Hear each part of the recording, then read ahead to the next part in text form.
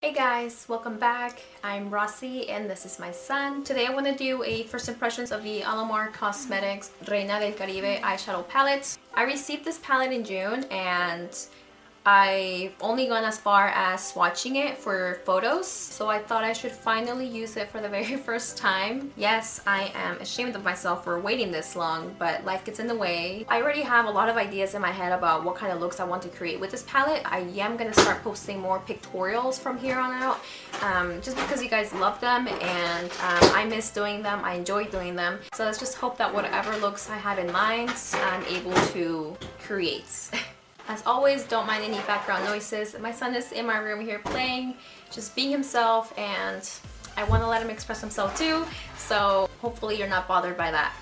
I'm sure everybody has already seen this palette. It's very bright yellow packaging, and it wasn't until I opened it that I was like, this is absolutely gorgeous. It features 8 intensely pigmented shades ranging from delicate shimmers, high shine metallics, and velvety mattes. It's just so very tropical, and I mean the shades, even the shades are very tropical. I don't know if you guys noticed, but you can either see like a little water droplet or the sun next to the shades, and basically the water droplet just means that you can use those wet and the other ones can only be used dry, obviously. As I've mentioned, I've already swatched these and I was very impressed by them, but I still have yet to try it on the eyes, so I do want to go ahead and do that today. I thought that before I get started I could swatch this palette for you.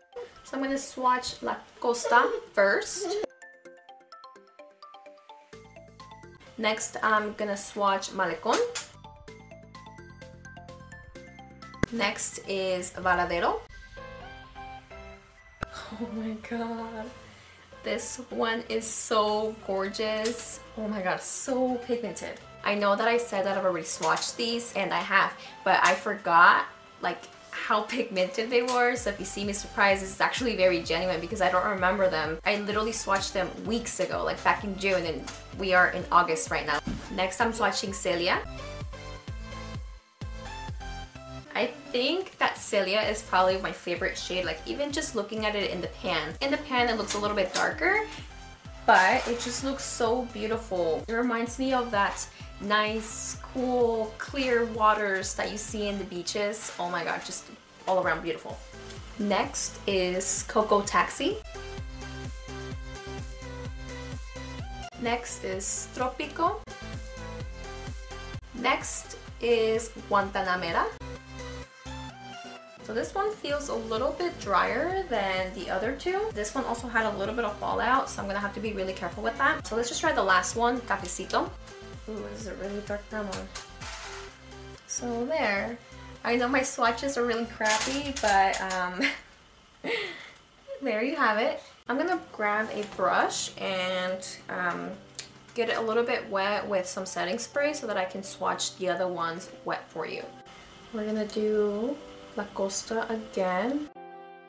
I can barely see it. Next is El Malecón. So this is wet and this is dry. But I am not liking this brush, so I think I'm just gonna use my finger. I'm gonna swatch Varadero. Look at that pigmentation. That is ridiculous. Lastly, Celia. They're feeling a little bit chalky when I use my fingers. God, this is just so beautiful.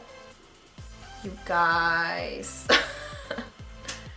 look at the difference just right here. Mommy? Yes, baby. Daddy's here. He's here? But yeah, look at that.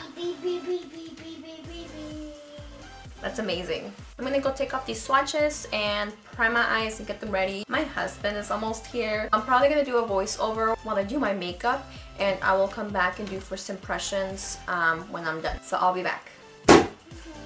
Okay, just as I thought, my son got too excited when his dad got home, so it was far too noisy for me to talk through in the video.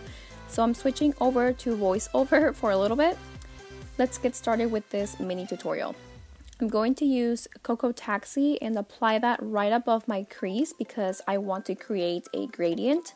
And I'm slowly building up the color and making sure to blend it so there's no harsh lines. And look who decided to make an appearance. For those of you who don't know, this is my dog Sophie.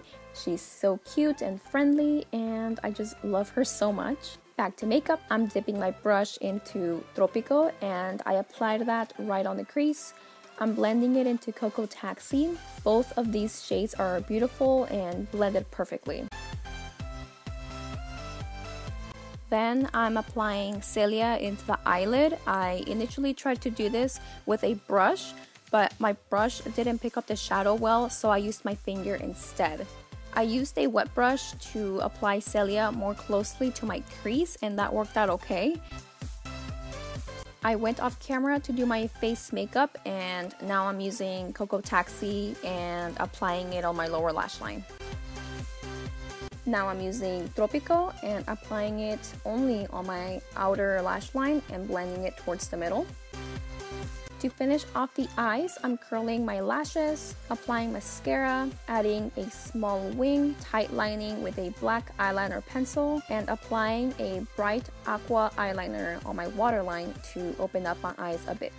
And going back into the palette, I'm using the shade La Costa to highlight the brow bone and inner corner. I'm finishing off the entire look with the Girlactic matte lip paint in the shade Posh, and done.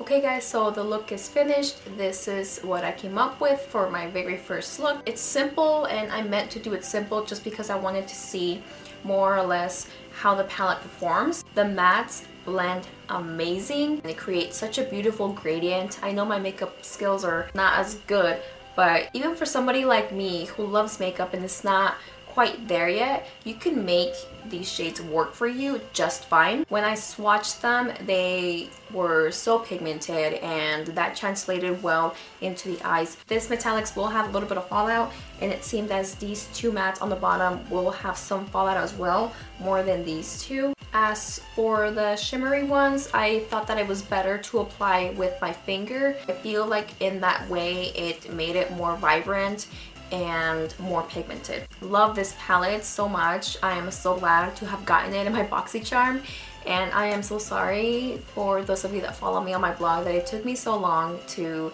try this one, and I promise you that I will have the review up in just a couple of weeks once I finish trying it out a little bit more. As I mentioned earlier, I do want to keep doing pictorials on my blog, so make sure that you follow me over there, because I will be using this palette just to keep trying it out. Also because I want to keep creating a few more summery looks before summer is over. But yes, so far I give this palette a thumbs up. I'm so excited to come up with more looks, and hopefully you like this look. But that is it, you guys. Thank you guys so much for watching my video, and I hope to see some of you over on my blog. If you got this palette, I would love to know your thoughts as well down in the comments or over on my blog.